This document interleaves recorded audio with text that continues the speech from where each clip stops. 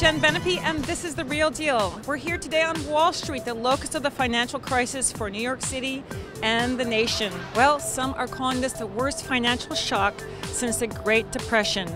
Financial firms once considered the bedrock of the financial sector have toppled. In a normal recession, this might be a good time for people to gather in and go and buy some cheap real estate. But now credit is tight, so will the government bailout help those people get mortgages? That's the objective. No one's quite clear on whether it will. You're calling for a top-to-bottom independent review of the Buildings Department, but Commissioner Patricia Lancaster has already asked the Department of Investigations to audit. She's also re-inspecting the crane sites and conducting other internal audits. Is that enough, in your view? Well, I'm glad that she's certainly pushing the envelope. Okay, so we're in a bit of shock since Eliot Spitzer's resignation, and we now have a new governor starting very soon. And we were wondering what to expect from him for all the big mega projects in New York City. He's very bright, decent guy, and I'm sure he's going to evaluate all of these projects because clearly the government doesn't have enough money to do all of them. Okay, so One Madison, you and Wilbur Gonzalez as a team sold that in less than a year or just about a year.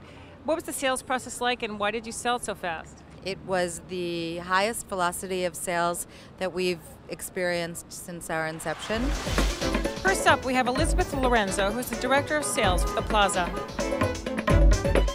So tell us first, the first thing about the Plaza that a lot of people don't know, that there's a hotel side and a residence side, and? Well, it seems that a lot of people don't know there is a new Plaza Hotel. We're here tonight at the Association of Real Estate Women's 30th annual function. It's a great celebration. We have some of the best and the brightest people here. And what do they have to tell us here today? They're going to tell us how they deal with the credit crunch. They're going to tell us how it's affecting their developments. And they're going to tell us even more things that we don't expect. So this is your first rental design project in New York.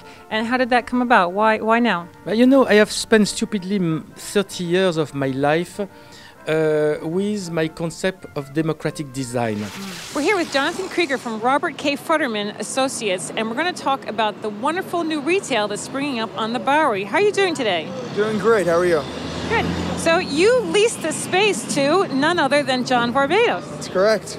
Tell us a little bit about his type of fashion and why he decided to come here to the Bowery. Well, I think what John saw is what a lot of people are seeing, and that's the redevelopment of the Bowery.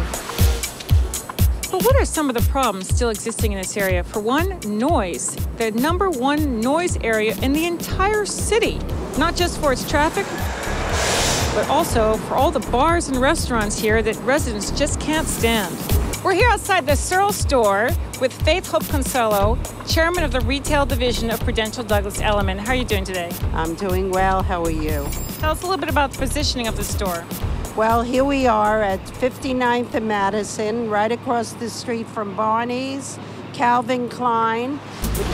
Now, we're here to celebrate tonight, but in some ways the economy maybe is not something that we're celebrating, but do you feel that there has been some optimism coming from Wall Street? I think Wall Street is trying to find itself right now.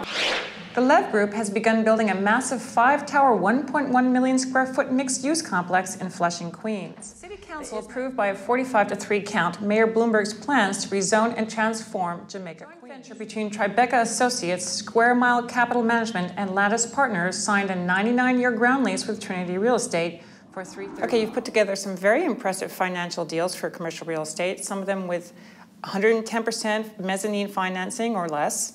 And is that type of financing a way of the past? Well, I think the people who need the funds at the level that you're talking about are going to find it virtually impossible to achieve those levels of debt. Real Deal reporter Jen Benepe sat down with the CEO of Property Shark, Bill Staniford, to talk about what this new dilemma will mean for property values and residential sales. Bill, welcome back to The Real Deal. It's a pleasure to have you. Thanks, Jen. Why are these numbers significant for New York City?